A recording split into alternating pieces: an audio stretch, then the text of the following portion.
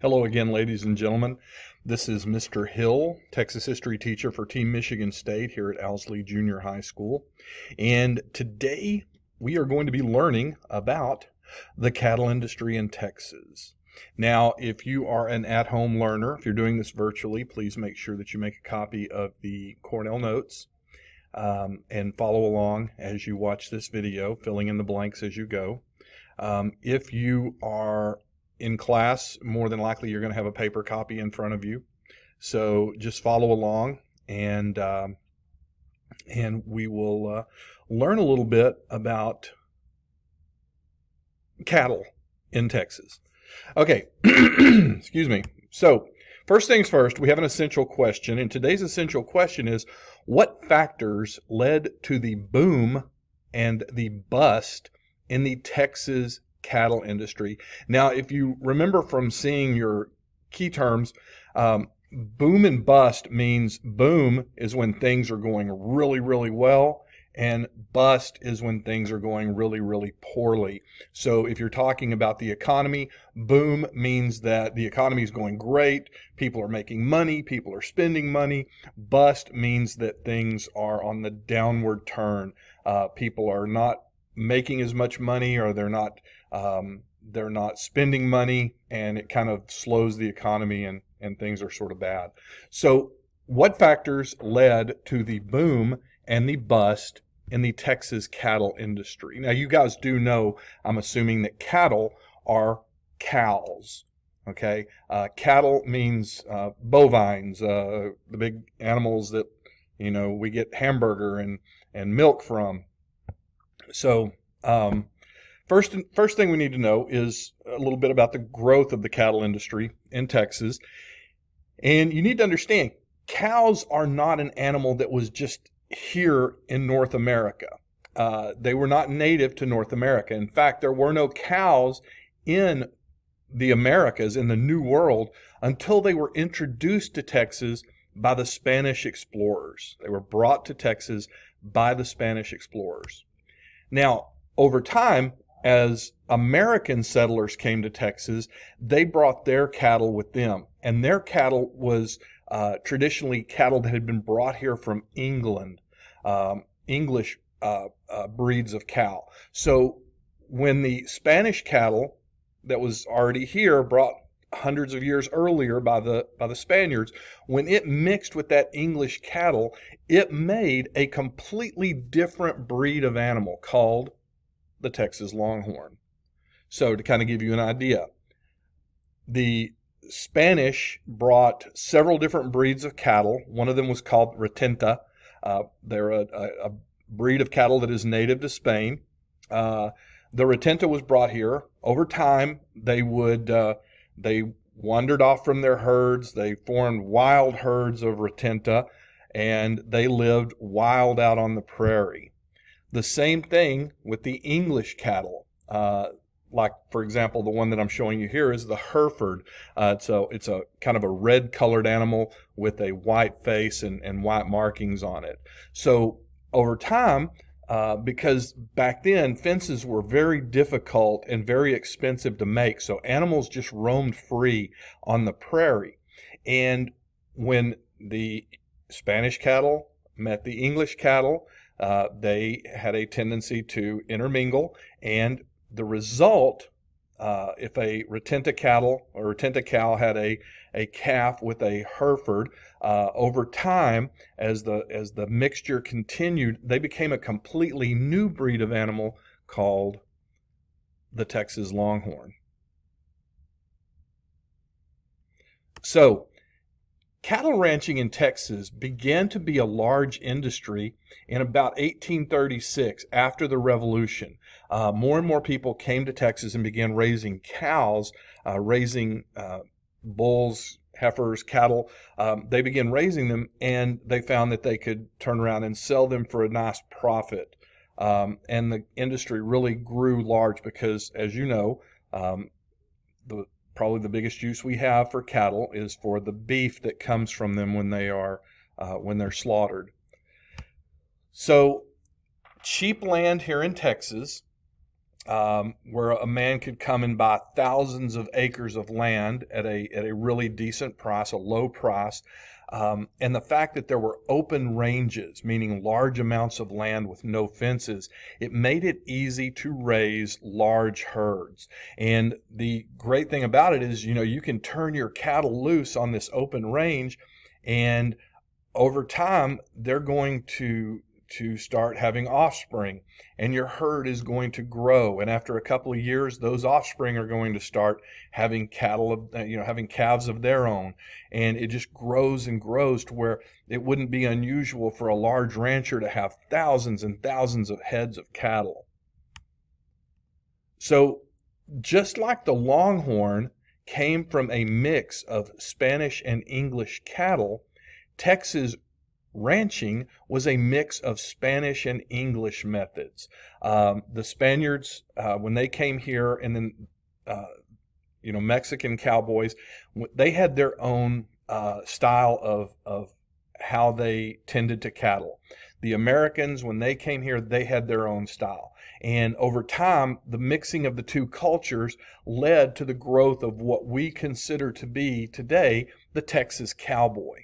The broad hat, the kerchief around the neck, the bandana thing, the leather chaps that they would wear to cover their legs to protect them when they had to ride through bushes, the boots with the pointed toes, the saddles. It just became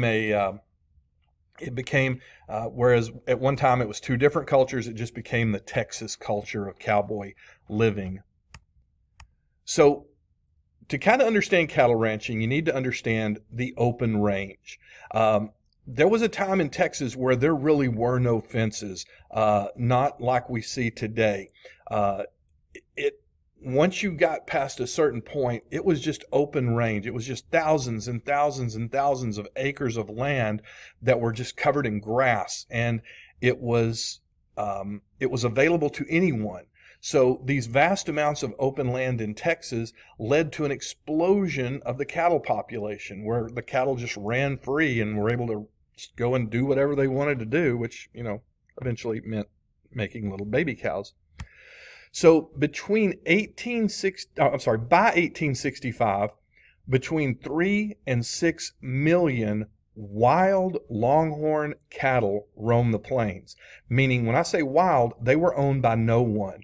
If someone wanted some cattle, all they had to do was go out with some cowboys and round up some cows and bring them to their place. They would brand them to show ownership. A brand is like an iron rod with a special design on the end of it. It's put in a fire. It burns really, really hot, turns red. And when it's pressed to the cattle's skin, it would burn their hide, and it would make a permanent mark on them. So each rancher had their own unique brand that they would put on their cattle so that they would be able to tell whose cattle was whose. So let's talk now a little bit about the economics of cattle. We've talked about pegs, political, economic, geographic, and social. Let's talk about the economics, the money side of cattle. During the Civil War, the cattle industry in Texas sort of declined because of the war. People in the North wanted cattle because the North was no longer, a friend. They were an enemy. They lost that portion of their business. Also, the fact that so many of the men were away fighting in the war, it just caused the industry to sort of decline. But after the war, the demand for beef increased, and Texas had the cattle to meet that demand. Remember, big cities in the North like Chicago and New York, they were massive cities with hundreds of thousands of people living there, and those people needed to be fed, and they wanted beef. So, lots of cattle in Texas meant that there was a low demand for meat in Texas. And what that means is because everybody had cattle in Texas, or it was readily available. So here in Texas, if you wanted to buy a cow to slaughter and eat, you could buy a cow for $3 or $4. They weren't expensive. Everybody had cattle. And because there were so many of them, people were having to lower their price just to get people other people to buy their cattle. Ranchers would who had thousands of heads of cattle, they were competing against other ranchers who had thousands of head of cattle. And in order to get people to buy their cattle, they had to lower and lower and lower the price until it was just really dirt cheap to buy an entire cow. Now, in the North and the East, because there was such a high demand, and there weren't a lot of cows up there, the price for a cow could be 10 times what it was in Texas. Whereas in Texas, you could buy a cow for $3 or $4. In the North, in the East, like in Chicago, in New York, cows sold for as much as $30 or $40 per head. So what this does, and here's supply and demand, boom and bust. When there is a high demand for beef, there is few cattle available and people want that beef. So the prices go up. That's a boom. Okay. When there's a high supply, when there's a lot of them, the price tends to go down because sellers are competing against themselves. If one guy wants to sell a cow for $30, another guy says, well, hey, I'll sell you that same cow, that same type of cow. I'll sell it to you for $25. Well, then the first one goes, well, wait, he's selling it for $25. I'll give it to you for $20. So it has a tendency to cause the price to go down. And then, of course, if there's a low demand, because sometimes the cattle would get sick. And when one cow gets sick, just sort of like our quarantine situation that we have here today because of COVID, the more, if one person comes in and they're sick, it can cause more people to become infected. Well, when cattle became sick, it made it to where their meat was dangerous to eat. So because the cattle was sick, if in situations like that, nobody wanted to eat it, and it caused the prices to go down, and it was a bust. So in order to get the cattle from Texas to the North, they had to be driven, not in a car or not on a bus or in a truck or anything, because they didn't have those things back then. They had to be taken in a large herd, and they had to be pushed to walk to a place where there were railroads, because Texas at the time had railroads, but the railroads did not connect to the North. So in order to get to places where the railroad did connect to the North and the cows could be put in cars and shipped to different places, the cattle had to be driven from Texas to places like Dodge City, Kansas, Kansas City. So these cattle drives started after the Civil War in 1866. They almost always took place in the spring because of the mild weather, and there was plenty of grass for the cattle. To try to move cattle in the winter, it's very difficult. The grass dries and dies, especially in cold weather, or it's covered by snow or frost on some days. So cattle drives almost always happen during the spring. Now, like I said before, because the railroads didn't yet connect Texas to the North, cattle had to be driven to cities like Dodge City, Kansas, or Abilene, Kansas, and then they were loaded onto train cars and shipped where there was a high demand for those cattle. Now, cattle drives were very difficult work. They would have to hire cowboys. The cowboys, maybe 30 cowboys would be in charge of thousands of head of cattle, and they would have to constantly make sure the cattle didn't wander off, that they stayed, and that they were moving in the right direction. Now, on cattle drives, the cowboys had to worry about bandits, and they had to worry about Indian attacks, because a lot of times they had to push their herds right through Indian territory up into the middle of the United States, the Midwest, and they had to deal with a lot of dangers from Native Americans. They also had to deal with thunderstorms. Now, we tend to think of thunderstorms as being not that big a deal, but then again, when we deal with a thunderstorm, we're usually under a roof in a brick house somewhere. These cowboys and thousands of head of cattle were out on the open prairie, exposed to the wind and the rain and the hail and the thunder and the lightning, and flash floods that could come from a heavy rain. Also, the cowboys spent long hours in the saddle. They would wake up usually before the sun came up. They would eat, they would get on the back of their horse, and they would be on the horse until it was time to get off and go to bed at night. And that can be hard on a guy's rear end, They also had to deal with stampedes. When one cow runs at you, it's a scary enough thing. But imagine thousands of cows becoming scared and all moving in one direction, and you were in their path. It was a very, very dangerous thing. Also, they had to deal with extreme heat. Yourself, living in Texas, it can get very hot. And imagine, wearing a long sleeve shirt, a hat, a bandana around your neck, a pair of long pants, leather chaps on top of that, and boots, and sitting on horseback in the beating down sun of the summer. It can be very hard to deal with, and I'm sure a lot of cowboys, if they didn't drink enough, they fell out because of the heat. So here's some, this is sort of a myth versus reality thing. Now, we see old movies and we see the cowboys, and the sort of mythological idea of a cowboy was that they were tall and handsome and rugged. They were usually white guys. Now, of course, this comes from us watching movies and stuff from the 1940s and 50s and 60s. And we always imagined that cowboys, had a really easy life, just riding on the back of a horse, making a lot of money. Their days were having fun. Filled with fun. They had constant cowboy and Indian fights, like people used to have when they were kids.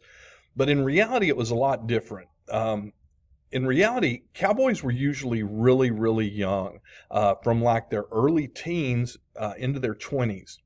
About 12% of cowboys on cattle drives were Mexican, and about 25% of those cowboys on those cattle drives were black.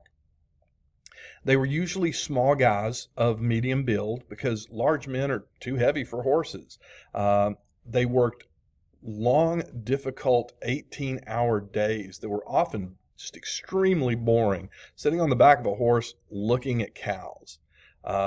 Cows moving, cows eating, cows, going to the bathroom. It was pretty boring work. They also got low pay. It really wasn't that great a pay for being a cowboy. And it was high risk. There was a lot of danger involved. And they rarely, if ever, actually fought Indians. As a matter of fact, they would have preferred to never even see Indians when they were out on the trail. So, as we're talking about the railroads, in the early days, there were no railroads that connected Texas to the north.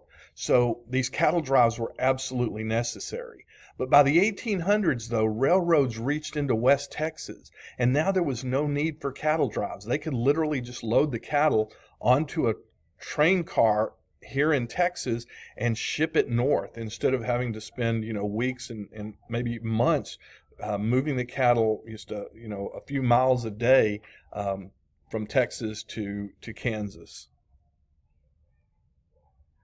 Now, the open range thing was a big deal because you had all these people who had all of this land, but there were no fences that separated it, and there were farmers who tried to grow crops, and cattle would just wander onto their land and would eat their crops, and over time people wanted and needed fences, and because of this open range, a lot of times it would cause a lot of hard feelings, and there were a lot of dangerous situations that arose from fights and feuds between ranchers and farmers.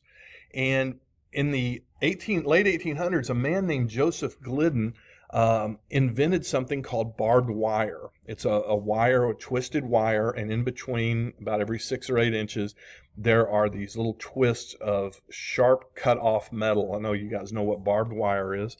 And when a cow would run into it with its nose or its body, and it would feel that prick of the little barb there, it would back off. So barbed wire became a relatively cheap and easy way to fence in an area.